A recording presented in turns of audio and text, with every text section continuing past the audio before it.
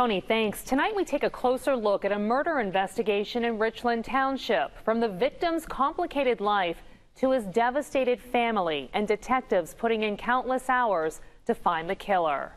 It was a nice day. He was a Johnstown boy who grew up in the Hornerstown neighborhood, the son of a steelworker, a true mama's boy. He had 6 older sisters, and then he was the baby, so he pretty much had 7 mothers to cater to him and give him everything he wanted. Growing up in the Williams house was, in a word, fun. It was always the place where family got together, and they still do. Bobby, who was always the life of the party, is why they're here right now. A day doesn't go by that we don't think about my brother. Very sad. We'll miss him. It was the beginning of a new year, January 2013. It was just an ordinary day for us. We were doing the things we normally do. He worked, I worked, I was going to get my hair done. He was watching our son. Bobby Williams' girlfriend agreed to share her story for the first time. We're not revealing her identity, and when you hear her story, you'll understand why. It was weird when I pulled in because the door was open, like the big door, and that was not like Bobby, and it was January, so it was freezing. But I really didn't think anything of it.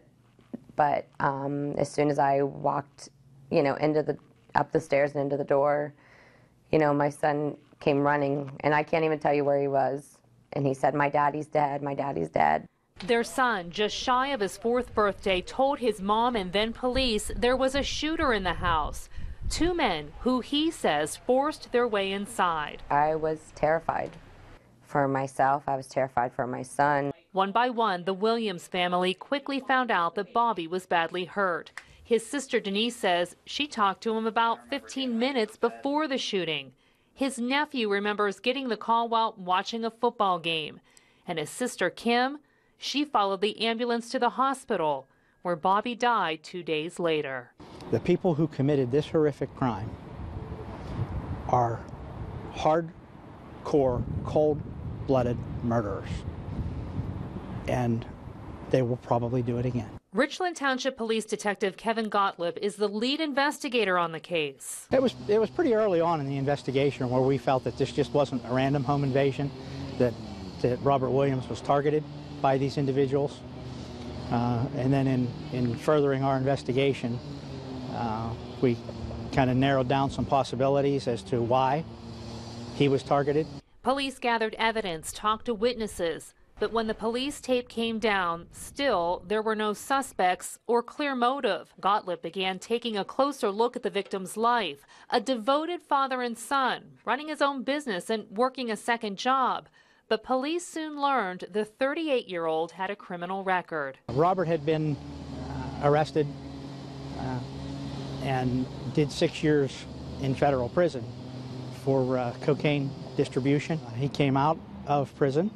He was on 4 years of probation, supervised release. We also found out through the investigation that he was involved in dealing drugs during the time frame and prior to this homicide. He was dealing large quantities of prescription painkiller medication. He was not the low-level dealer.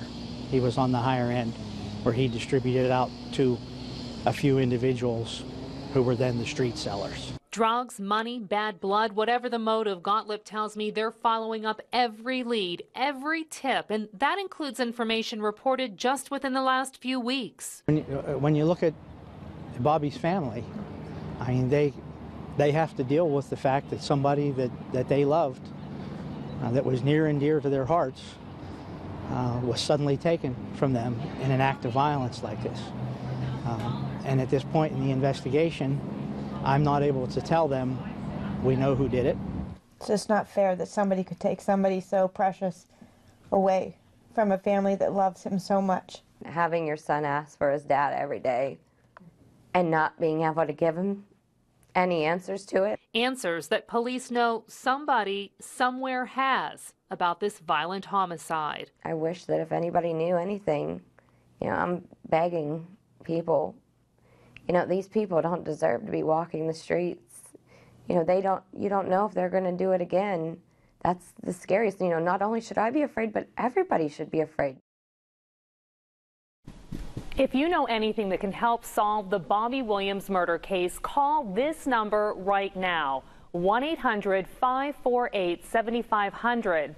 Cambria County Crime Stoppers today increased the reward to the maximum amount offered, up to $5,000 for information leading to an arrest. And you can remain anonymous. Call now. That number again, 1-800-548-7500.